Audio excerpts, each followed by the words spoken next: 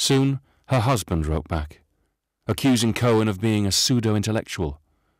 who wasn't morally serious enough to grasp that the conflict pitted good versus evil.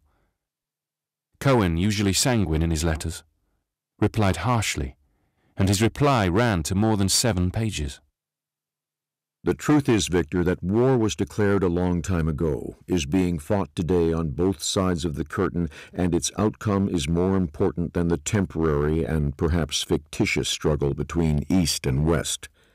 It is the war between those who conceive of existence as a dynamic rainbow and those who conceive of it as a gray monotone, between those who are willing to acknowledge the endless possibilities, agonies, delights, mysteries, and destinies of the human predicament,